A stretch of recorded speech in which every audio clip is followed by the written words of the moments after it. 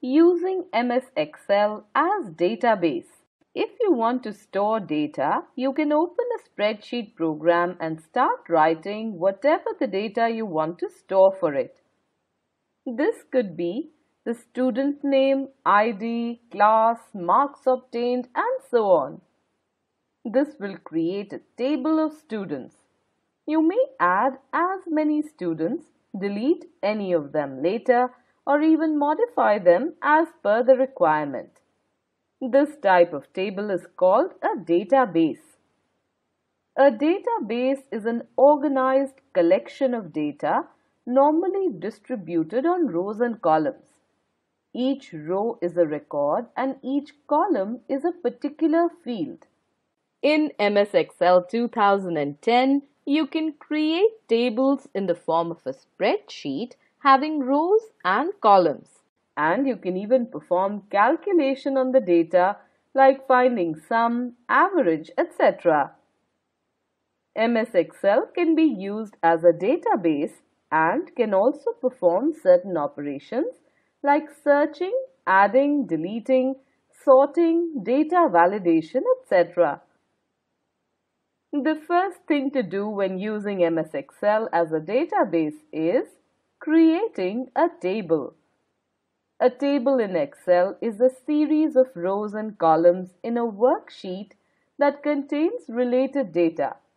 Let us create a table with some sample data. In the table, each row is a record and each column is a field. A record holds all the information or data about one specific object that has been entered into a database. Now that the table is created, we can also add new record or field. A field is a category of information such as name or marks in English, total, etc.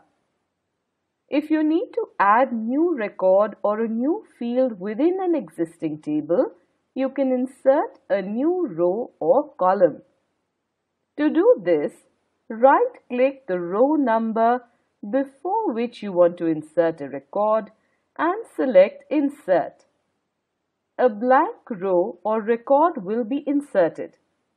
For example, if you want to insert a new student before Dheeraj, you will right-click on 5 and select Insert.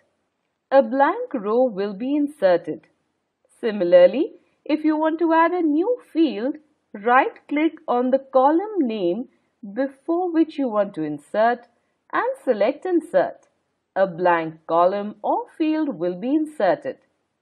For example, to add a new field SSC before EVS column, right-click on F column and select Insert. A blank column or field will be inserted before EVS column or field. Once the data has been entered in the table, MS Excel makes it easy to search for a record and then delete it. For example, if you want to delete all rows having 22.5 marks, first of all, records with 22.5 marks will be searched. To search in MS Excel, we use Find option.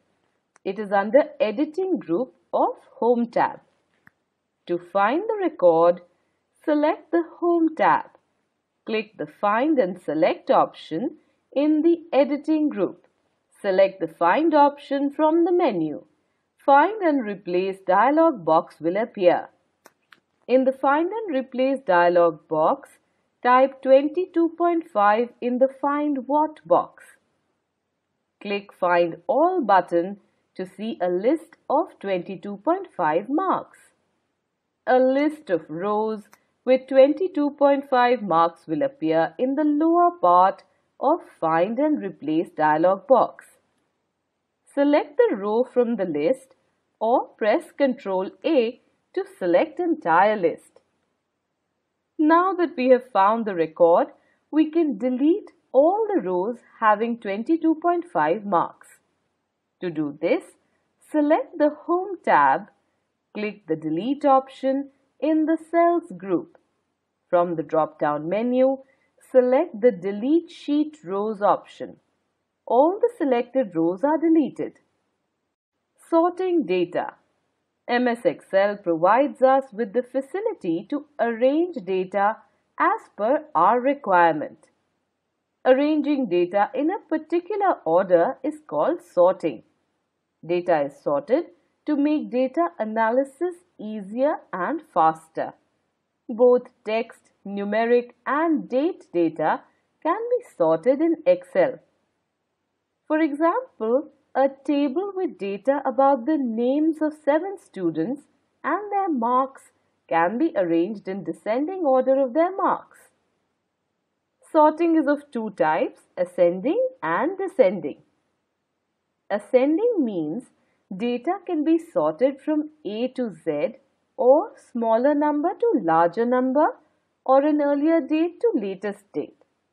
Descending means Z to A or larger number to smaller number or from latest date to an earlier date. Sorting is always done on columns. You can sort data on the basis of one or more than one column. Sorting is done by selecting Sort and Filter group under Data tab.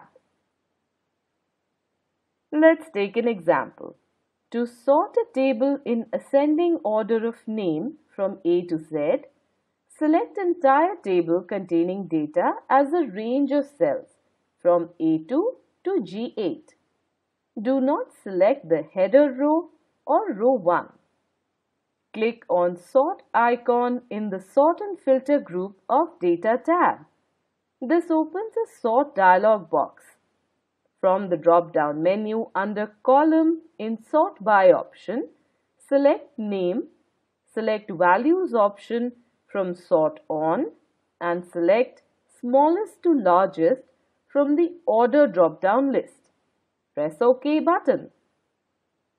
The table will be sorted in the ascending order of names. Apart from sorting, MS Excel also gives the option to view data in various columns as per our requirement. This is called filtering.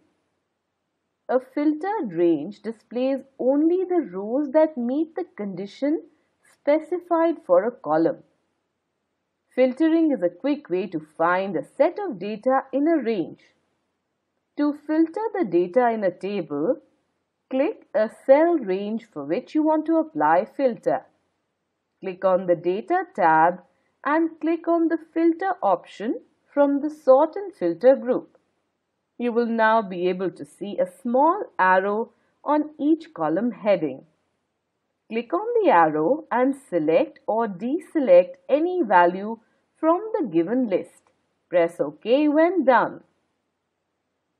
Now you will see the final output after applying filter on English field.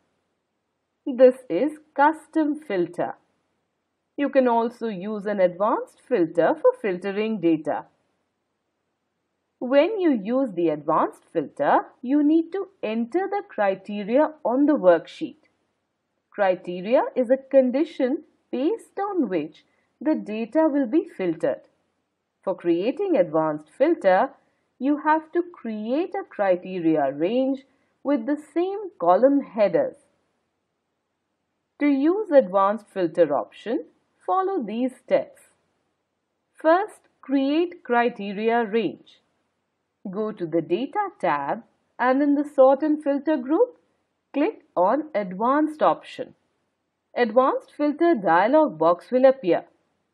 It will have two options, filter the list in place or copy to another location. Click OK to see the result. Data validation. Data validation is the restriction of values or data to be entered in a cell.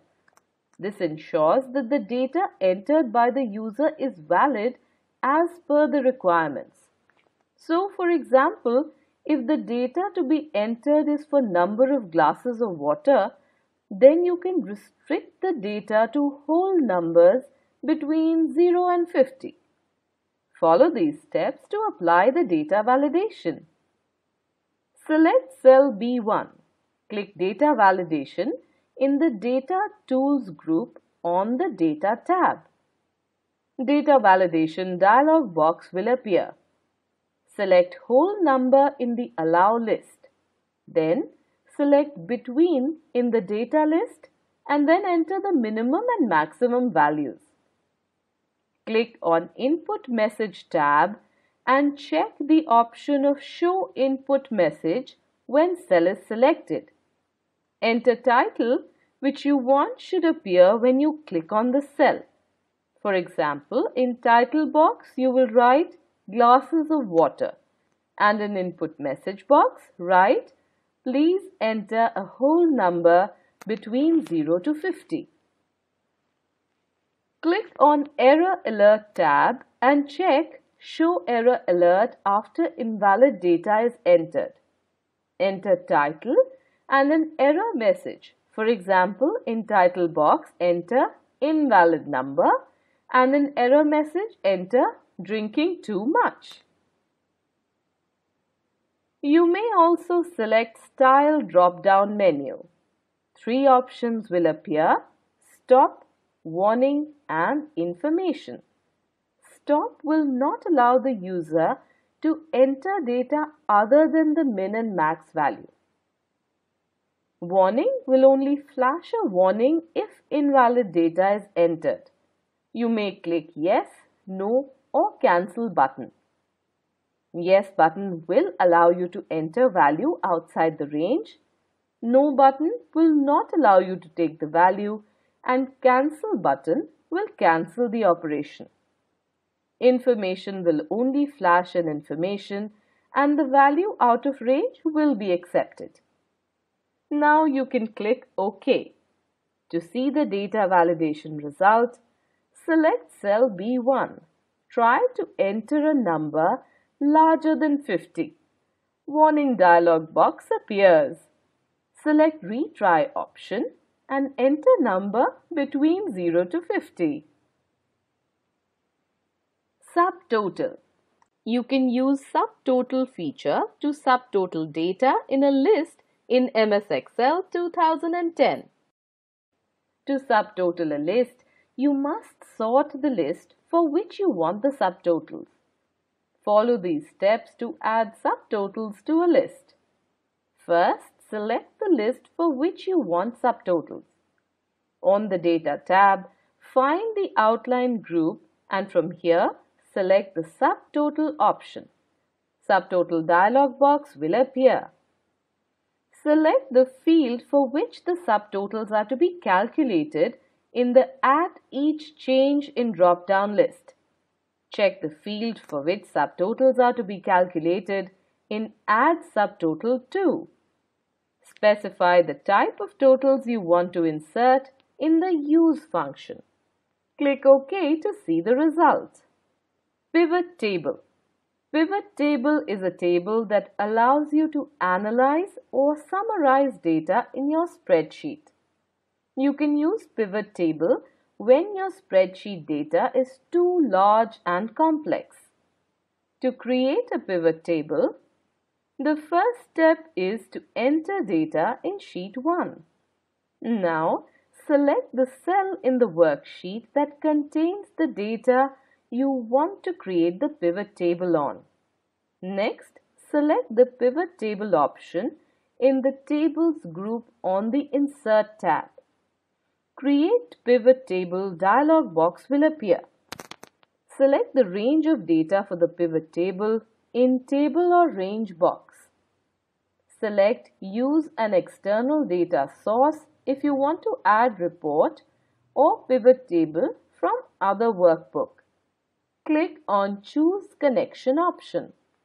Now you can choose where you want the pivot table report to be placed, new worksheet or existing worksheet. If you select existing worksheet, you will need to select the location where you want to insert pivot table. Select the range in location box and then click OK. Your pivot table will appear. Now in pivot fields, Check the fields in Choose Fields to add to report. You can arrange the view of the pivot table field list by clicking on the icon.